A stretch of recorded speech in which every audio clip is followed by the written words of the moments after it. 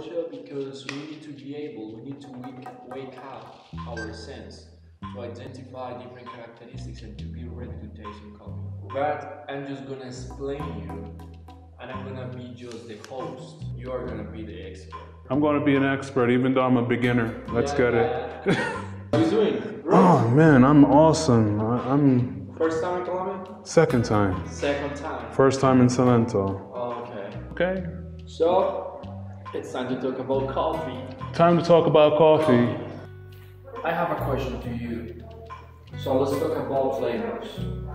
What do you think are the main flavors that we have in the world? So we have sweet, salty, bitter, sour, and there's one more I'm missing. Main, but we have, according to Japanese people, we have number 5. Number 5 is called umami. Umami.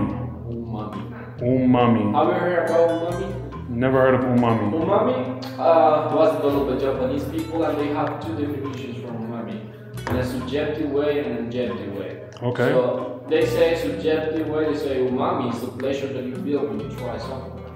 In the objective way, they say that umami is the mixture of different flavors in one. So for example, if you try a beer, you have umami beer. So if you try coffee, you have coffee, you have umami. Yeah, Potato, the same. So we have umami is a mixture of different flavors in one. In front of you, you have 3 small cups of glass. So I want that you taste each one, drink each one. So you drink, you put inside the mouth, you move in the mouth, identify the flavor, and after you identify the flavor, identify the place of the tongue in which you feel it. Well, it has a coffee scent, but it looks like water. It's water with flavor. Remember, you need to identify the flavor and the place of the tongue. What's the flavor we have in the first one? A sugary flavor. Sweetness. Sweetness. Okay. Where do you feel sweetness? Like around the front. In the front. Okay. Sweet, you say in the front. Sweet in the front. Okay. According to the scale, we feel sweetness in the tip of the tongue. Right. Good. Okay. Second one. Okay, second one. Second one.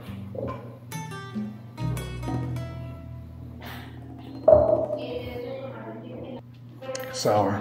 Sour. I saw you guys. Yeah. You are really using sour. Yes, sir.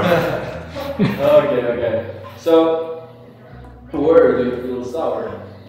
Like, kind of like further backish. A little further backish. Okay.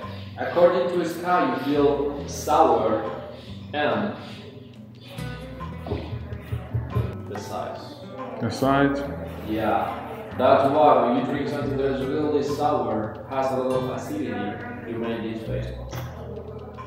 Right. Why? Because something that we're not used to. So we try to avoid the flavor inside the mouth. Okay. That makes sense. The third one.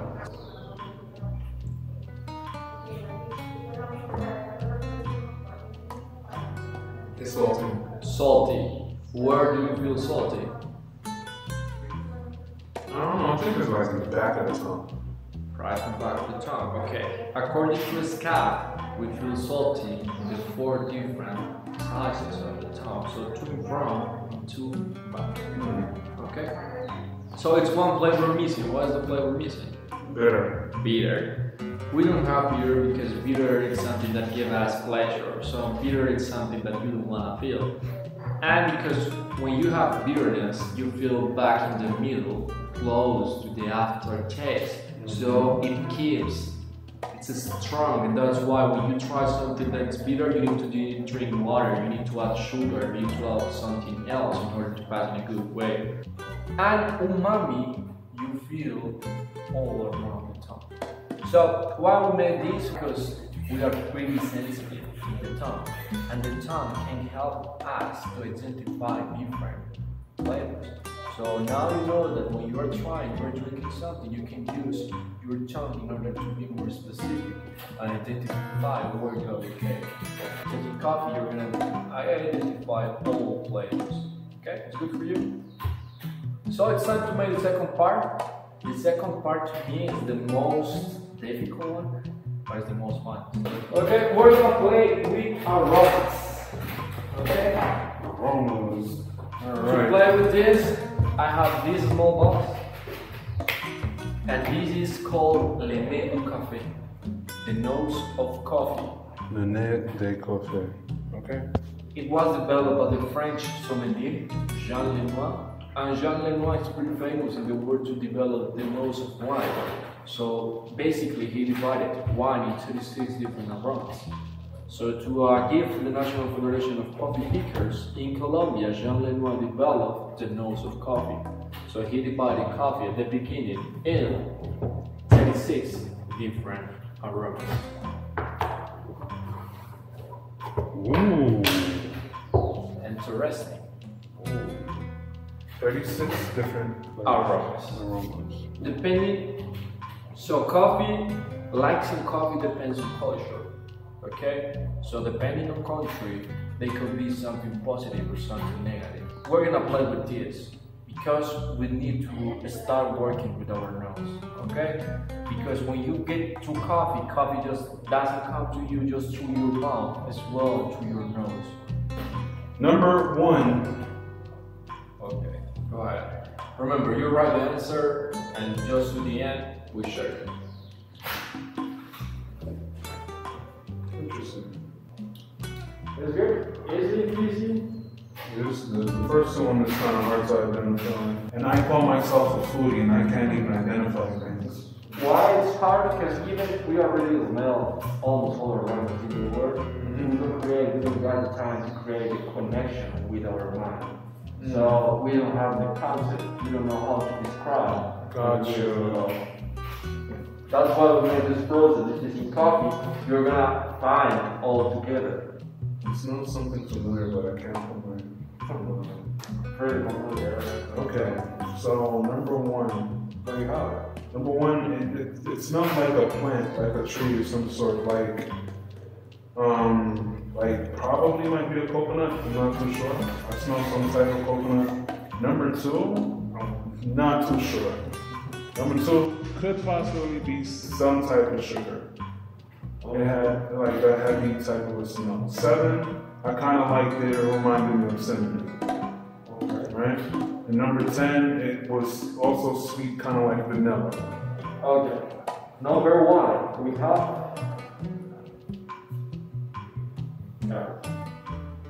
Earth. Okay. Number 2, we have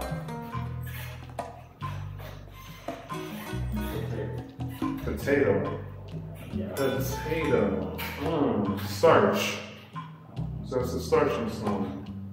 See if I can make that connection. Interesting. Alright. Number 7, we have clove. Clove. Kind of the same family. I don't know cloves. Yeah. Number 10, we have vanilla. Got it right. I knew it. Got one right. Yeah, you got one. Remember, there were the easy ones. 32 to me is the most difficult one. 32 is the most difficult. 2 minutes. Probably you're better than me. Why do I know what this is? Mom did this before. Why do I know what this is? For sure. Hold on. What she called it? Okay. This is hard. This one I can't smell. For some reason I can't pick up the scent. This has a very familiar scent. This has a very funky smell and it can't really... I don't think I smelled anything like it. I think so.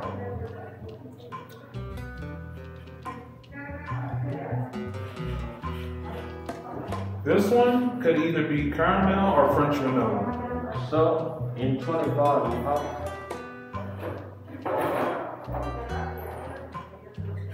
Hey! Cool. Okay. This one,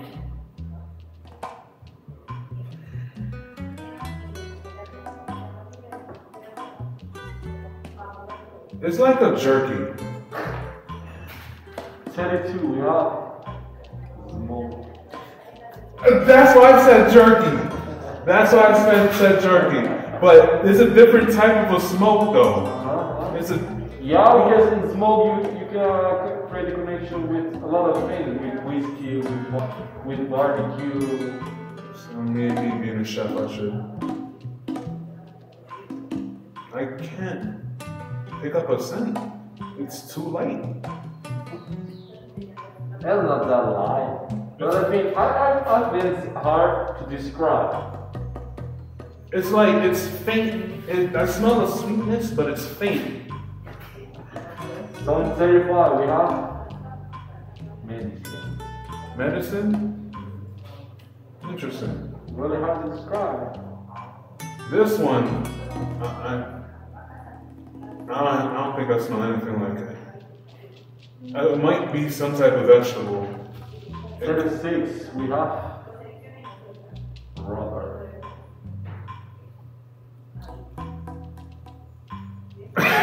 It's rubber. It's rubber. It's rubber. Wow. So you see, it's really impressive. Yeah. Wow. It's rubber. Wow. It's rubber. That's rubber.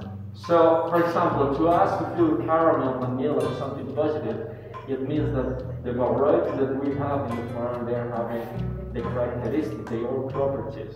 So we're going to change some good varieties. But what about to feel earthy, potato? Probably means that we try coffee in a bad way and we get that flavor, that aroma. Because we don't dry in a good way with coffee. Smoky flavors means that we burn the coffee. Basically, we have a higher roasting level in the machine, we burn the coffee, and you're going to identify just bitterness, and that's it. Okay? Alright. Remember, the second class coffee, not the best kind of coffee, we roast to have it. Because we need to cover all the imperfections. So, in second class coffee, well, the only thing you're going to identify is just bitterness. Okay? Okay. But it depends on the country. In the States, they say they like higher roast because they are trying to look for something harder, something that is really strong. I don't think so. Yeah, because even you, in some cases, you don't like your own coffee. Okay. You prefer something different, but that's what they say.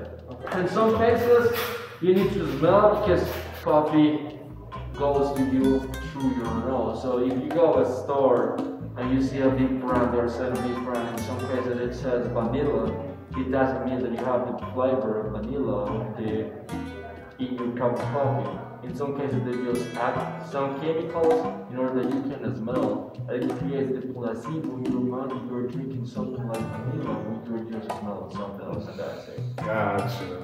Okay? That's why. Yeah, it always happens. You walk in the store, coffee be smelling good. I'm like, yo, dang, son. French vanilla coffee. I'm like, So now you like fruits. So I have fruits for you. Okay. So I have 3. Half a job for you. So everything you need to do is just to eat. Nate in your state.